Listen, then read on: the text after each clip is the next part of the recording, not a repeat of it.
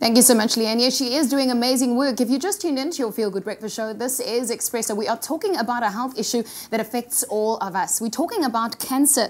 Now, we know that we are joined by Dr. Lydia today, Dr. Lydia Cairncross. She's from Groote Schuur Hospital, an expert in the field of breast cancer surgery.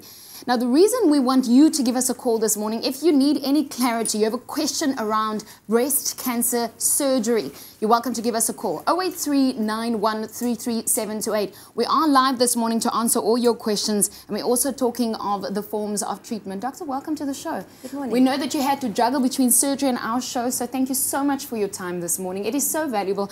But we have questions around this. I mean, it's something that affects all of us. We heard Leanne speak with our volunteers this morning. When does breast cancer get to the point where it needs surgery? You know, often we think, can't we prevent this? Why do we have to go there? Unfortunately, most breast cancer patients will require surgery at some point in their journey.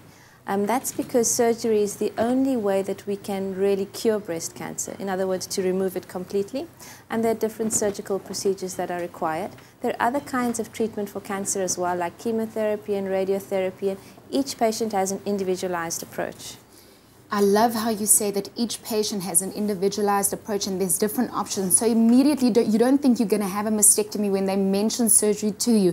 When we talk of the types of surgery that is used for breast cancer, what is out there? What are we faced with?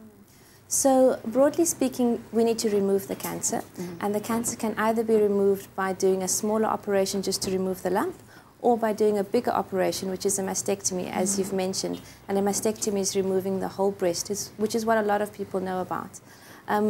When we just remove the lump, that decision-making depends on where the tumor is located, how big it is, and how big the person's breast is as well, so that we have a good cosmetic outcome at the end. But sometimes quite early breast cancers also need a mastectomy because they may have multiple foci of little cancers or be a different kind of early cancer, which is diffuse. When a mastectomy needs to be done, there is also the option of reconstruction. So the breast can be reconstructed either with the woman's own tissues or with using an implant.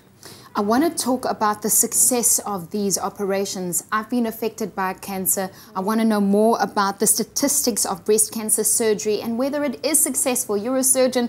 We've got Dr. Lydia in our studio this morning. So stay with us. 083-9133-728. If you have any questions this morning, give us a call. This is your Feel Good Breakfast Show. We will be back talking about our bodies and cancer after the break.